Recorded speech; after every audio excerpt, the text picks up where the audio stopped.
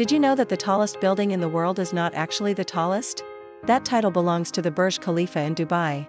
But if you look closely, you might notice something strange. At the top of the building, there is a 244-meter spire. And without this spire, the entire structure of the Burj Khalifa would be in danger. But why? You see, at the top of the building, wind speeds can reach up to 250 kilometers per hour. And when strong winds hit a tall building like the Burj Khalifa, they generate a tremendous amount of energy. This energy needs to escape somehow. Otherwise, it can build up and put pressure on the building's internal structure, causing it to crack. The Burj Khalifa's 154 floors are connected to a central structural core. If the wind energy gets transferred into the core, it could cause the concrete to crack.